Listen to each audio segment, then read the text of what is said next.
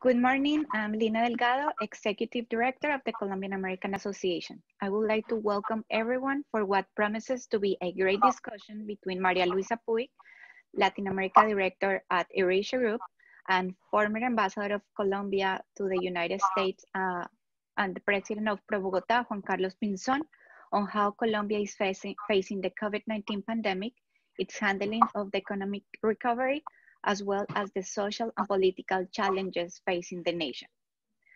I would like also to introduce and welcome the moderator for today's program, Alejandro Rincon. Alejandro is an international journalist who serves as the New York correspondent of TNT 24, and he also works for one of the most important networks in Colombia, RCN. Alejandro covers stories with global impact, such as the 2016 and 2020 US presidential elections, the COVID-19 pandemic, and the work for the UN General Secretary. Thank you, Maria Luisa, Ambassador Juan Carlos Pinzon, and Alejandro for accepting our invitation to this program. Alejandro, the floor is yours. Thank you so much, Lina. Good morning to all. It's truly a pleasure to be with you this Wednesday morning. I'm honored by the opportunity given to me by the Colombian American Association on moderating this panel. First, allow me to introduce you to Maria Luisa Puig, Director in the Latin America practice at the Eurasia Group, where she leads political risk advisement for a group of countries, including Chile, Colombia, and Peru. Throughout her career, Maria Luisa has also worked with Oxford, and Reuters. Maria Luisa, welcome. It's a pleasure to be with you this morning.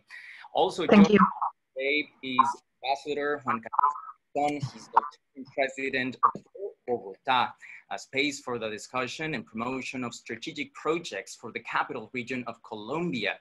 Mr. Pinzon is also the former Colombian ambassador to the United States and Minister of Defense. Ambassador Pinzon, thank you so much for joining us this morning. Welcome.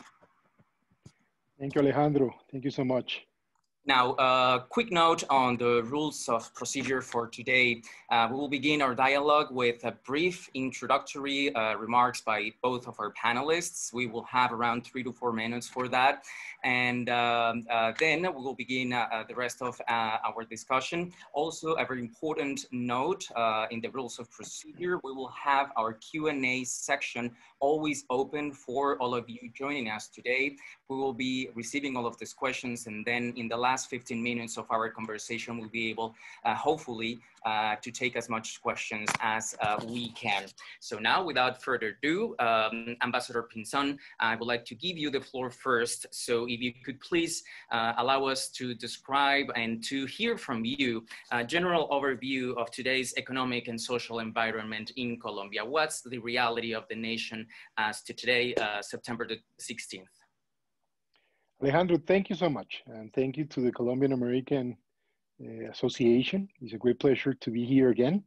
It's not my first time. You know, during my time as my tenure as ambassador, I spent, you know, several times with this wonderful organization. And I want to recognize their effort to, you know, bring Colombia to New York and to the United States, but at the same time trying to attract, you know, investors and a lot of interest from the United States to Colombia. Also, my regards to Maria Luisa. You know, I think Eurasia Group is one of the most structured and serious organizations analyzing the region and somehow the world politics and economics. So it's great to be here with you as well. And well, let me comment a little bit on Colombia to, as you said, give a little bit of framework. I will comment on COVID, you know, what has happened related to COVID, then the economy, you know, where are we and what are the prospects and what can be done. And finally, I would like to comment a little bit on the political environment, which always matters, especially in a country like Colombia, where, you know, things happen, as they said. So, you know, when I think about the COVID, let me just tell you that Colombia, as of now, unfortunately has already more than 23,000 people that has disease out of the COVID, which is a very big number, very sad. Every family is, you know, somehow hit by this. As of now, more than 730,000 people has been found as positive on PCR trials. On the relative side, I think Colombia has done better, if you can say this, in this very dramatic global pandemic than many other Latin American countries and even many other advanced countries. The number I will use is the number of deaths per million people. Number of deaths per million people, Colombia basically has, as of now, 467 deaths per million people, which is below Sweden, the United States, Spain, Italy, some other European countries, and definitely better than Mexico, Brazil, Peru, Chile, Ecuador, among many others. But of course, when you have 23,000 deaths, there's no way you can say this is a great thing. You have to be realistic. But looking to Colombian government, they have done two things that I believe are very relevant. The first, they doubled the number of ICUs in the country in a period of, I would say, 4 months. And of course, that has provided Colombia with better numbers in terms of saving lives than other countries. And second, there has been, as in many other countries, an economic effort that has implied around $7 billion, which is something like 3 to 4 points of GDP in emergency funds. Initially to support 2.6 million families that somehow were the poorest of the poor. I would describe them as that. And of course, those families are right now receiving a support package that's called Ingreso Solidario. I think that has been relevant and probably will need to continue to move forward. And on the other side, some funds, around 3.2 billion funds, and in addition to that, central bank, I would say, some expansionary monetary policy that has allowed first to keep the liquidity in the market, but at the same time to provide some lines of credit to SMEs specifically, and it has allowed to at least take this situation in a very reasonable way. Now, when you see the numbers, and let me jump into the economy, my second subject, let's be fair. We have right now the last number for the second quarter of 2020 was a contraction of GDP for minus 15.7%. That's the worst number ever. I think it's happening everywhere in the world. It's not Colombia, but this is the number Colombia had. And what has been problematic, especially in the city of Bogota, our capital city, where the lockdown has been useful in terms of saving lives, but at the same time, probably it overextended. And the consequence is that the city has been affected more than the country as a whole. So the number of contraction for the city of Bogota is expected to be even worse than the number I described for the country. What worries me the most is unemployment. Unemployment has basically doubled as of July. We reached a number of 20.1% for the country, which implies 4.6 million people without a job, unemployed. And when you think in unemployment for women, that number is 6 points above. So unemployment for women is 26%. And when you think about the young people, is the worst unemployment rate in the country, is 29%. And of course, when you combine that with some of the frustration, social unrest, the consequences that a pandemic brings in terms of even psychological misbehavior, if I can, underline this, and in some cases even intrafamily violence, among other diseases that come out of the lockdowns, is very worrisome and is something to be concerned, and is a real challenge for Colombia. Now, let me give you a little bit of insight on how do I think the economy can be moved forward and what is being discussed. I want to tell you that I've been personally even part of a group of private sector leaders, entrepreneurs, the leaders of the main economic groups in the country, and a lot of economists, as I am, discussing on what can we propose to the government and how can we coordinate with national government for a recovery policy, and at the same time using this pandemic as an opportunity. And I think here's the positive.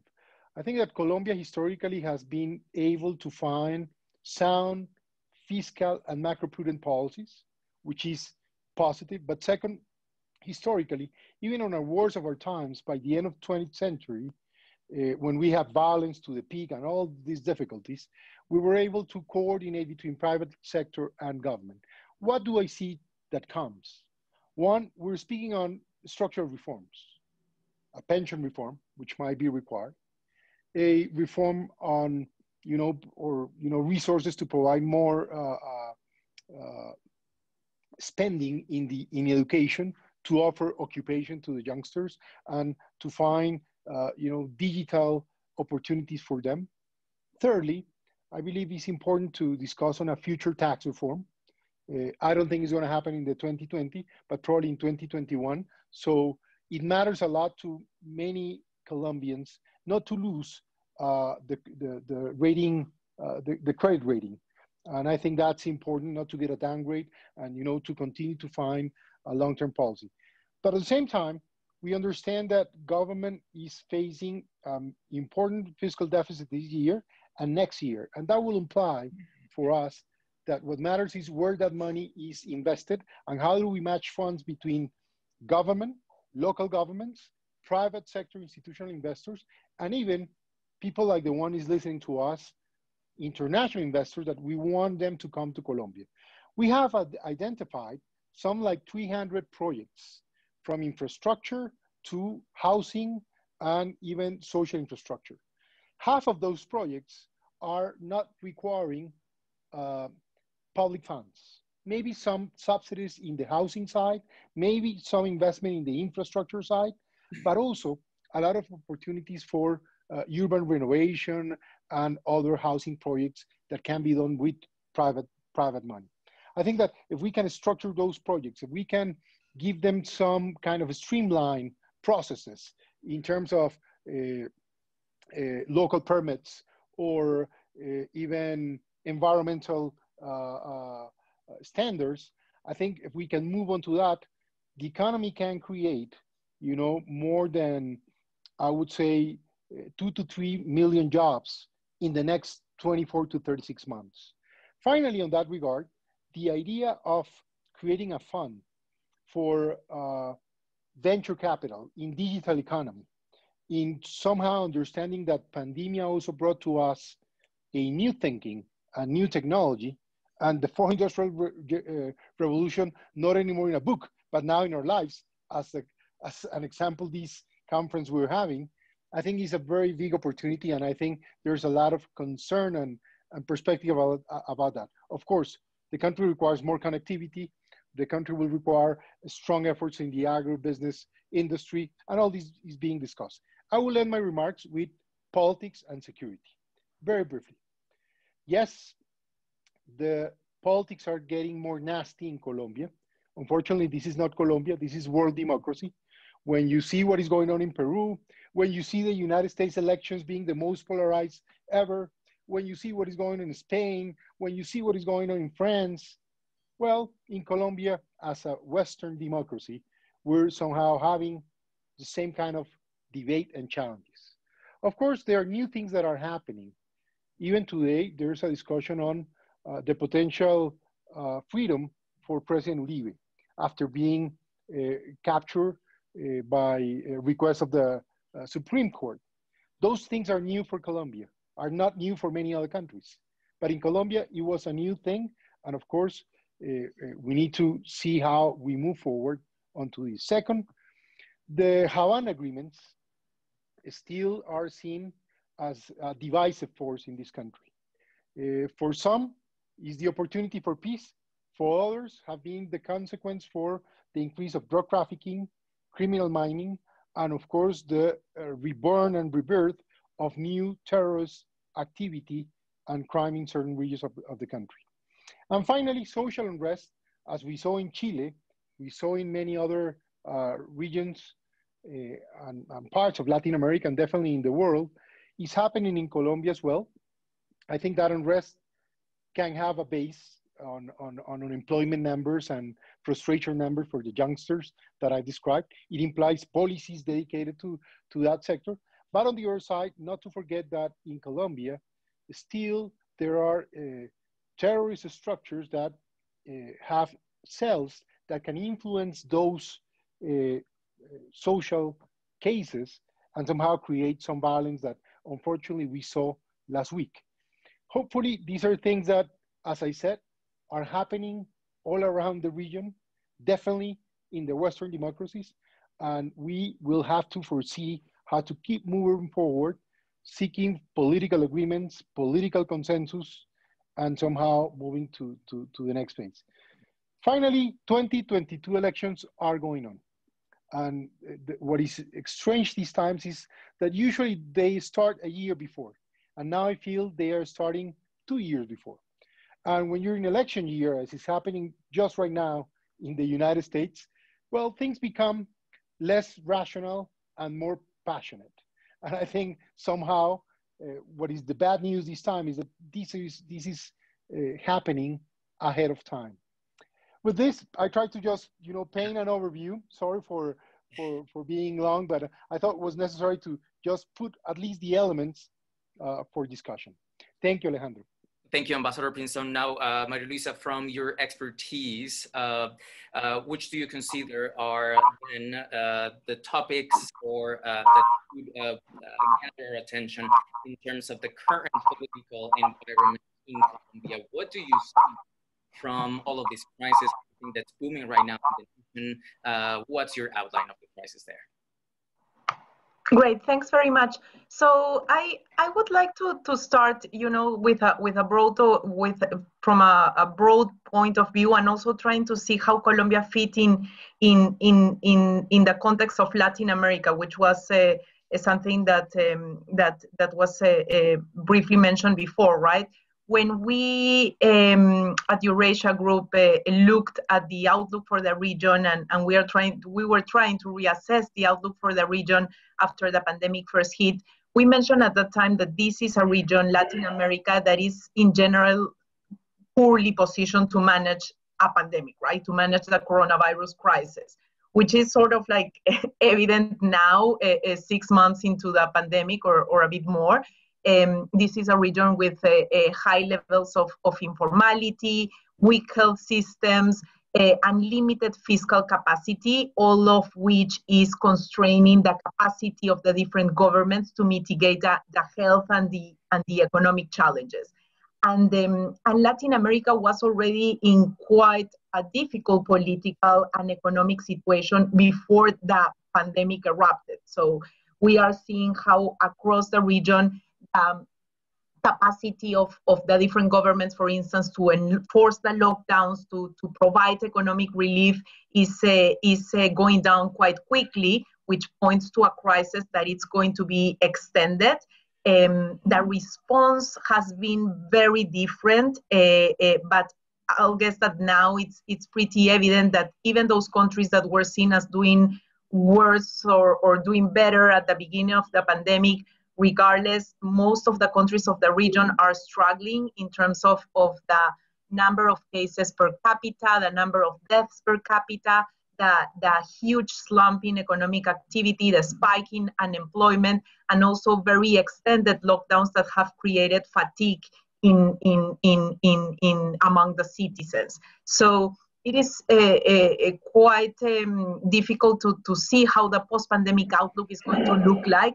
And a lot is going to depend on how the different countries, the different governments manage the health and the economic crisis.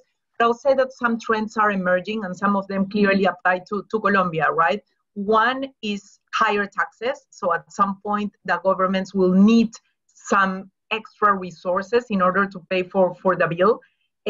Two is elections in a context of very deep discontent. Discontent that was evident in protests in some countries in the region driven by a broad range of demands, and that have probably accentuated because of the healthcare and the economic emergency, and then how difficult it is going to be for countries across the region, for governments, for incumbents, to enact very difficult adjustments. So now, right, like how Colombia fits into this story? Well, the pandemic really hit Colombia at a time in which the president was facing low levels of support, lack of strong majorities in Congress. So he has had a sort of like he has never really had a very strong support from the ruling coalition or even from his own party, and also rising pressure from the streets. So Colombia did experience mass demonstrations that began towards the end of last year. They were not as big and as frequent as Chile, for instance, but they were quite significant for a country like Colombia. The pandemic erupted, prices of oil went down, and this obviously put significant stress on the economy, on fiscal accounts, and these challenges were probably exacerbated by the lack of structural reforms. Recall that when President Duque first took office, when was this? In August 2018, he presented a tax reform initiative that was quite an ambitious bill.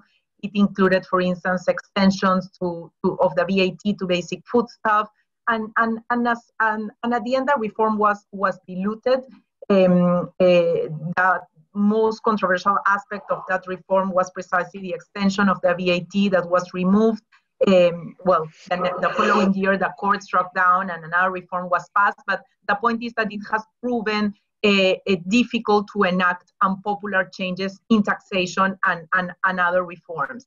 I would say that similar to other countries in the region and in the world, the actions that President Duque took at the beginning of the pandemic to mitigate the spread of the virus helped his levels of support. So we saw how his approval ratings went up after he enacted mobility restrictions, even if the economic response of the pandemic has been limited by fiscal constraints. You have now the decision of the Fiscal Rule Committee to suspend the fiscal rule during 2020, during 2021, so until 2022, and that gives more space to the administration. So measures to mitigate the impact of coronavirus and to help economic recovery, so measures for households, for companies, will expand. But again, these are somewhat constrained in comparison with other countries in the region, Chile, for instance, because of the fiscal position of Colombia, the position where it was at the beginning of the pandemic. And I would say that in general, what we see is that President Duque's popularity probably going to decline, given the extent of the crisis, given the fact that the economy has collapsed, unemployment has grown. There is this fatigue with after an extended lockdown. So his approval ratings will probably continue going down. A risk of protest is also going to be significant.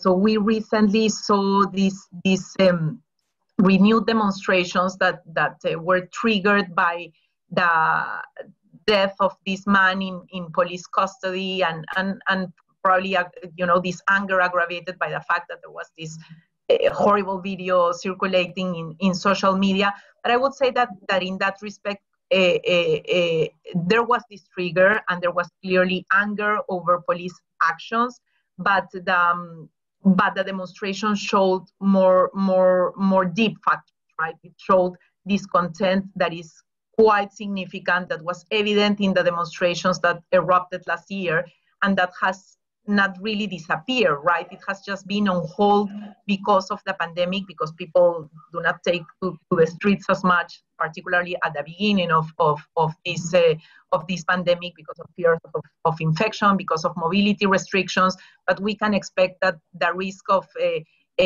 protest is going to be significant. And then I would say, well, you know, like, what does this really mean for policy and for any type of reform going forward?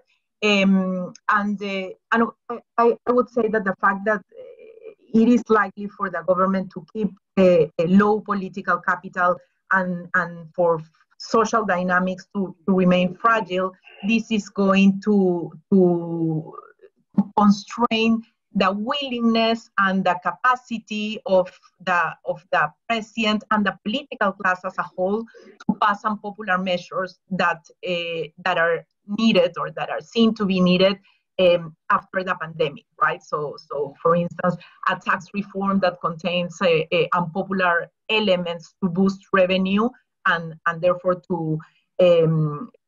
for the fiscal deficit to fall within the parameters of the fiscal rule from 2022 onwards, or a structural pension reform that is something that has been under discussion in Colombia for a while.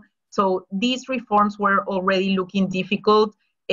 Well, they probably look even more difficult now, given the pandemic, given the limited political capital of the administration, the fragile social dynamics, and also that the political class that will be in charge of passing these measures is likely going to be discussing these measures well, that will be next year, so very close to the next election cycle, right? Colombia is going to have congressional elections in March 2022, presidential elections in May. So it's a challenging political, social, and policy outlook.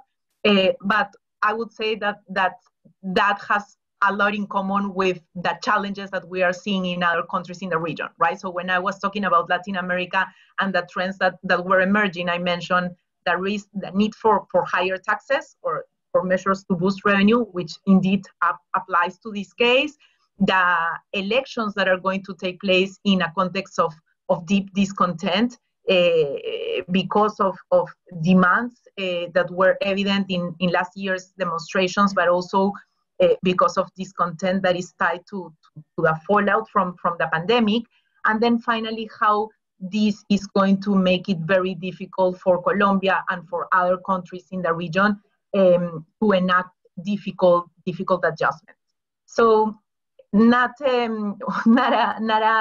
very nice outlook. We're in the middle of the pandemic, but again, I think that many of the social, political, and policy challenges that Colombia is facing at the moment have a lot in common with what we are seeing in other countries in Latin America and more broadly. All right, thank you, Maria. Ambassador Pinzon, back to elegant from the remarks, in which you mentioned how, for example, Colombia has had a huge contraction of its GDP. It's pretty much the worst that we have seen throughout the world. So looking forward to the future and how you can create a strategy to help Colombia rebuild and rebuild for the better. How do you see, for example, the role of the private sector into contributing to rebuilding an economy and generating employment in the nation, basically, now also that there's possibilities of having additional investments in the nation? And could you, for example, give us one idea into the role of private sector in rebuilding the economy and overall how to deal with this deep crisis in terms of the economy that Colombia is facing right now due to the pandemic? Well, the first thing that we need to understand is that this is a world crisis. This is not a Colombian crisis. This is happening everywhere. And there are countries that are more affected, not only in terms of COVID consequences, but also in terms of economics. There are countries that are expected even to contract more than Colombia, and actually is happening. Second, I will never underestimate the resilience of Colombia, as has been proven in the past 2 decades. While in many countries that face even crises less deep than the one we faced by the end of the 20th century and beginning of this century. In many cases, private leaders left the country. In many cases, somehow, the situation broke apart and the consequences were dramatic for countries. In Colombia, when we had those very terrible circumstances, we were able to find consensus. First of all, the consensus of security that somehow, create a different reality for Colombia, decreasing violence and all types of crime, to the lowest levels in 4 decades as we speak now. And I think that was important and that is something substantial. But to connect with your view, I think that private sector has been very much, very relevant on all this. First, because they didn't leave the country when things were difficult. They continue to invest and they continue to develop their businesses in spite of these terrible scenarios. So now when I put myself in today's world, in this 2020, in a world pandemic, well, I think that this conversation that among private sectors, leaders is happening to promote and to propose to government ideas for reforms, and at the same time, ideas for specific investment projects that can allow the creation of jobs and the creation of opportunities and the recovery of the economy, prove somehow how we can try to work, public-private coordination in order to regain momentum. I'm not saying this is going to be easy, and I'm not saying this is going to just happen out of the blue, but I'm saying here, this discussion is happening as we speak, and I think we will find some space. Of course, the obsession in these years to come in a country like Colombia, I guess worldwide, but definitely in a country like Colombia, considering what Maria Luisa and I described on social unrest and what I explained very well about unemployment number for the youngsters, implies a very strong commitment for creation of jobs, opportunities specifically for that targeting the population, and at the same time, strengthening the education for jobs. There's a big discussion all around the world about education. A lot of people said, what do you need for a solution in society? Education. Well, it's true, but education for what? And what matters very much is connecting this education with sources of income. It implies jobs and entrepreneurial opportunities. Final comment on something that I heard from Maria Luisa. About the current political environment. Not to forget that in the past month, Congress elected the national prosecutor or the national inspector. The Congress elected also a new member for the Constitutional Court, our highest court. And the Congress also elected someone that we will describe as the ombudsman of the nation. These three are very senior positions, and the majorities were gained by the government majority. So being fair with President Duque, which of course is not as strong as other presidents in the past, as has been described in terms of his potential of putting reforms ahead, we have to see the facts. And the recent facts show that he was able to put a majority, and on these 3 occasions, his majority was able to elect the person that he would prefer, proving that there's a possibility still of creating majorities in Colombia for future reforms, pension reform, and definitely a tax reform by the second half of 2021.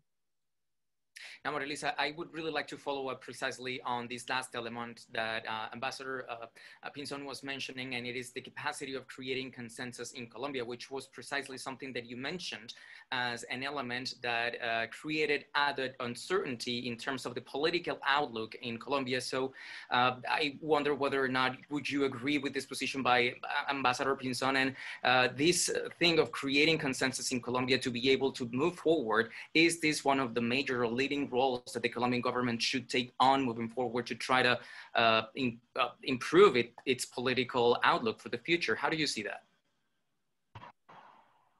Yes, thank you. What I would say is that basically the capacity of the government and the willingness of the government and the political class to reach consensus over topics that could be unpopular in nature is going to be more difficult or more constrained as a result of the pandemic, as a result of the potential decline in levels of popularity, how fragile are dynamics in the streets, and that is going to become even more complicated as the congressional and presidential elections approach. So does that mean that there are not going to be any reforms approved next year? No, I don't think so, right? Like, so for instance, at some point they will probably need to pass a tax reform by the end of 2021 in order for it to take effect from 2022. The contents of that reform and how much it can boost revenue, then that's a matter for discussion. And I think that it's part precisely of that discussion where these difficulties in reaching agreement will be accentuated by upcoming elections, by the huge economic contraction that we're going to see this year, and the fact that people are angry or are angry with the economic situation, that it's not happening in Colombia but in the whole world, but less willing to endure this sort of like a more painful adjustment, right? It is more about the contents or what is under discussion. Now, economic situation, I would like to other of the elements that you remarks, and it is part of the plans or strategies that could may come into fruition in Colombia moving forward. In particular, you mentioned how, for example, we need there in Colombia to create a fund to be able to advance in the post-pandemic recovery. Do you see any other idea or example that we could bring into fruition in Colombia? Because after all, part of the uncertainty that we have, not only in Colombia, but also being part of the international community, is what's the plan? What do we do now that we're navigating this so unexpected territory? So what do we do? Any ideas on how this fund can actually become a reality, and what other ideas do you believe that we could implement in Colombia moving forward? There's the need of a national recovery plan, and that's the way this has been framed as we discussed. And the National Recovery Plan, as I said, requires national government funds that still come from the emergency fund, especially for the social activities, those families that are in need. Second, investment funds coming out of the fiscal funds that, of course, are affected, but still, debt continues to be a source of funding. From local governments, there are a lot of investments still in the local plans from a city like Bogota, Medellin, Barranquilla, that will be relevant for this. And definitely, we're trying to focus on institutional investors, local institutional investors, by establishing certain kind of projects in which they can invest. I don't have any doubt that international funds that are seeking for where to put their liquidity that is abundant right now worldwide, and that is seeking for better rates, will come to countries like Colombia. Colombia historically has been attractive to many of these investors, especially in the United States and Europe, mainly because the tradition of never defaulted, the tradition of macro-prudence fiscal policies, and somehow that has created some credibility vis-a-vis history for Colombia. Now, what matters is what projects. Where do we put these ideas out of this plan? And the ideas are mainly focusing on infrastructure for competitiveness, which matter very much. Colombia, even before the pandemics and even after the pandemics, will continue to have a challenge to enhance its productivity, especially the logistics of our infrastructure. That implies ports, some airports, and definitely enhancing the quality of roads to lower cost. Second, housing. Not to forget, Colombia has 3 million families without a house or living in a very low conditions. And that is a huge opportunity because, of course, government has been providing certain kind of subsidies for housing. But if you match funds and establish financial closures between government subsidies and financial sources, definitely you can create a social impact, but at the same time, move forward the whole economic value chain that is related to housing. Thirdly, agribusiness. Colombia has a huge potential on agribusiness, but the fact is that we have a very low industrialized agriculture system. The big opportunity right now is first to provide what we call tertiary roads.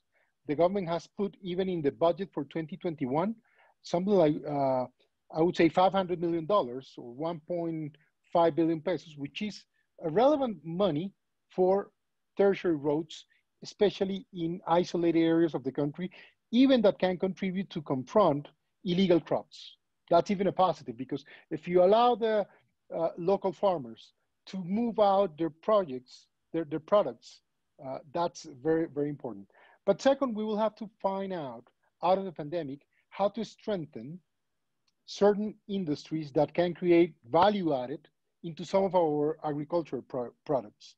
I think that's an important discussion also ongoing. Fourthly, I would say connectivity and digital economy. Pandemic all around the world, but definitely in middle-income countries like Colombia, has proven somehow part of the social divide, the inequality between those who have access, like people that is connected right now, like us, on these kind of systems that can do some kind of teleworking, that can even be creative and make use of technology to provide income, and even to spend time at home for education. That is not the truth for a very important number of people in a country like Colombia. So we will have to discuss if we make connectivity a public, basically a public right, if you put it in perspective. And that is something that has been under discussion and needs to be seen. How do you do this with the providers, the technology providers, and of course, the government. Then you have to make an effort, as I described before, on education. Education for having income.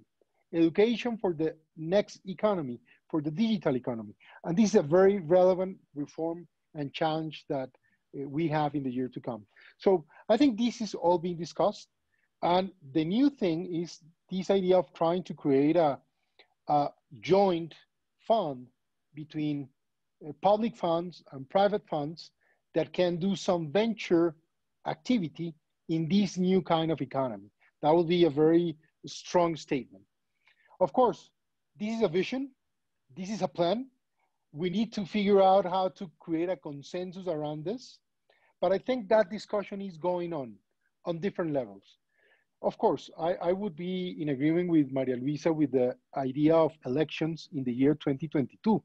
And I said during my first comments, my initial remarks, that unfortunately elections this time started not 1 year before, but 2 years ahead. Yeah. And of course, that's challenging, and it makes agreement and consensus more difficult. But I think majorities in Congress can be created. A consensus between private sector and government can be at least created.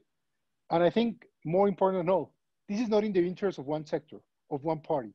We're in the middle of the worst ever crisis that is known in history of economics of Colombia, but I would say everywhere. Yeah. And this is an opportunity to really lead, to really have this kind of conversation and to find ways to move forward. And I'm hopeful, although I'm realistic too. I know that the threats coming out of the crime in Colombia, of the frustration that is there, of very responsible populist politicians that are out there too, is very risky. Some misconsequences coming out of the Havana Agreement also are there, but we can overcome this. We have overcome even worse situations in terms of existential reality for Colombia. I remember by the year 2000, 1999, 2001, Colombia was, a fractured country, a country that was expected not to be even a single nation. It was a failed state, according to many. And we were able to overcome that. And in a period of 15, 20 years, we reach a point of progress. Pandemia comes, of course, it brings poverty, it brings unemployment, but now we have an opportunity to, touch down and, peak up again. All right, thank you, Ambassador. And finally, before moving to the open Q&A question, Maria Luisa, I would just like very quickly to follow up on you on the role of social unrest for the current political climate in Colombia. Is there any element in particular that you would like to highlight into how social unrest could either still be creating problems in Colombia, and how do you see the role of this latest wave of social unrest in the nation as having a major role in the definition of the future political climate in the nation? Yeah, sorry, I was in mute. I think that it's not only in the case of Colombia, right? That it's a good reminder of what will probably be among the main challenges for this administration and for other administrations across the region, which is to make sure that they are tackling social discontent, which is driven by a broad range of issues specific to each country, but probably that includes but is not limited to more and better public spending, among many other issues, while at the same time making sure that they push for favorable investment conditions, that they help economic activity, right, economic recovery, and that they eventually pass reforms that are needed or that are necessary for adjustment in a much more difficult environment precisely because of the social dynamics and the electoral calendar. So it's at the end to balance all of this, right? To tackle discontent, one, to ensure economic growth, two, to pass reforms that ensure adjustment in this very complicated environment. All right, thank you. Now we're going to open our session. We will begin with Nicolás Garcia. And then just a quick reminder that as soon as both Maria Luisa or Ambassador Pinzon, anytime you want to weigh in, you're free to do so.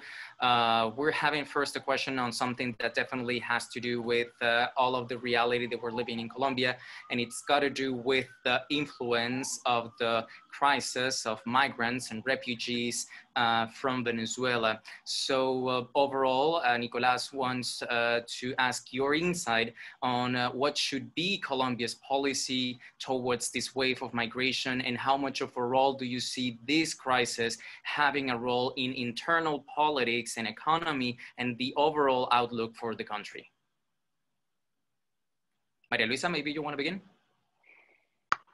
Yes, I mean, we don't give policy recommendations. What I would say is that this has clearly been a great issue for Colombia for a long time now, which apart from, like from the social specific perspective, it created significant pressure on the fiscal as well because of spending, and that was actually one of the reasons why the Fiscal Rule Committee relaxed deficit targets some years ago. But it's also an opportunity for growth, right? It's an opportunity for greater consumption, for greater economic growth in the future. I mean, with respect to the specific stance, I think that Colombia has been probably that country or one of the countries with the most outspoken position of trying to seek regime change in Venezuela, but at the same time, it is clear that the capacity of the government for this to resolve is quite limited, right? It's quite constrained, and it has also been very evident from the beginning that there were limits, or that Colombia wouldn't be in a position, for instance, to support some sort of like military intervention. I don't think that this is going to change. So it's basically how to weather this very challenging migration situation now in an even more difficult position, which is the coronavirus crisis. Now, Ambassador, do you believe that policy in any way should be adjusted in Colombia to think of a possibility of including Venezuelan migrants and refugees as part of this strategy? Do you believe that there is any idea or role that this should be taken into account? Alejandro, Venezuela's Maduro's regime is a real nightmare for Colombia. It's very problematic for us. On one hand, they support and promote terrorist organizations that have acted against Colombian people and Colombian national interests. Second, they allow in their territory criminal businesses like drug trafficking and illegal mining. But not only that, before they did it for, I would say, purposes of ideological identity.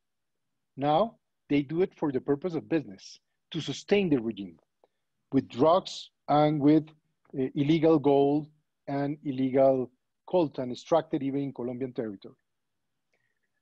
Then the permanent violation of human rights, the destruction of democracy and institutions in Venezuela have implied that millions of Venezuelans have fled. And almost half of those Venezuelans that have fled, the 4 million Venezuelans that have left the country, are inside Colombian territory. Colombian democracy have shown, I would say, the level of values that we are supposed to have. Being open for taking care of those Venezuelans, brothers and sisters in need. And it has implied policies that many countries have supported in order to take care of these immigrants. But let's face it, even before the pandemic, that was a challenge in fiscal terms, in social terms, in security terms. Now, the pandemic, of course, irritates this and make this situation very dramatic.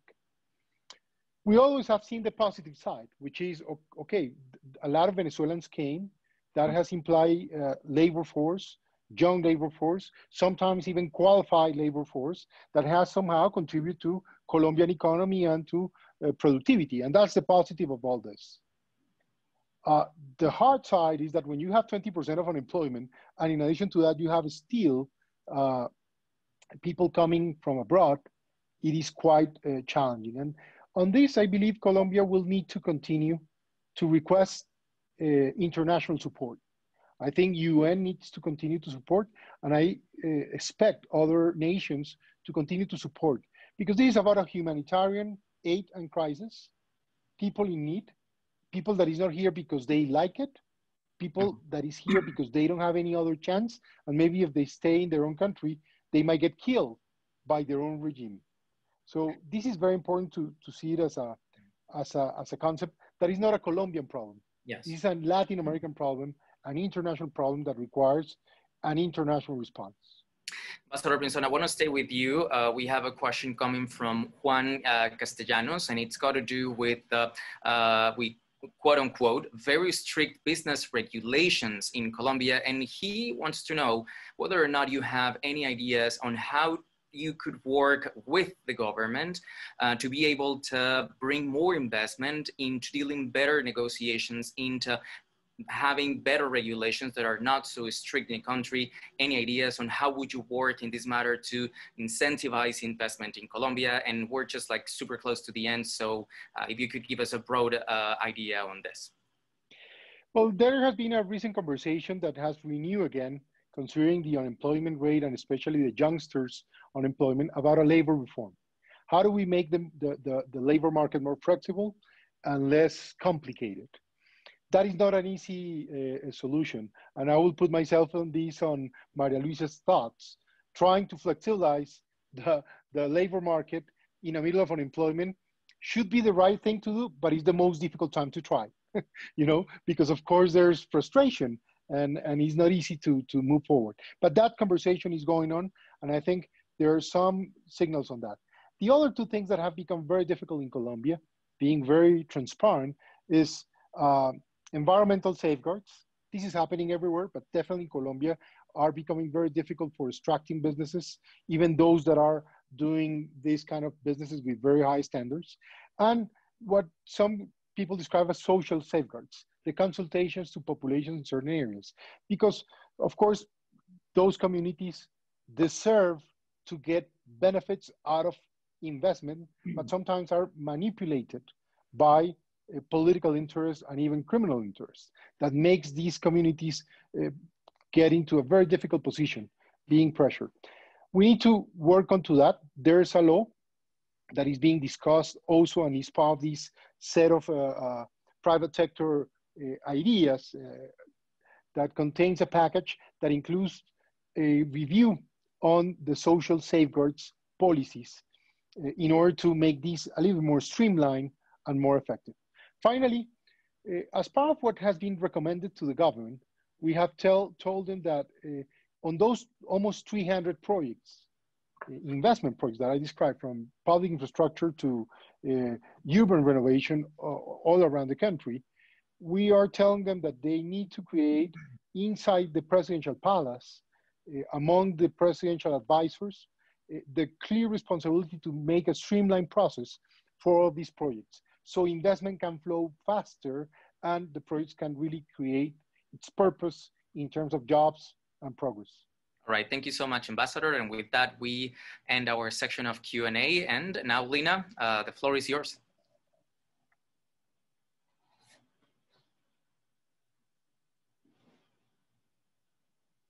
Lina's with the mic off. You're in mute. Yeah, sorry about that. Thank you, Alejandro. Thank you, Maria Luisa, and thank you, Ambassador Juan Carlos Pinzon, for this great discussion and for giving us the new insights into the outlook for Colombia. I also want to thank our team for making this event possible, and thank you for all participants. We will look forward to meeting with you again soon. Thank you so much, and thank you, and have a nice day.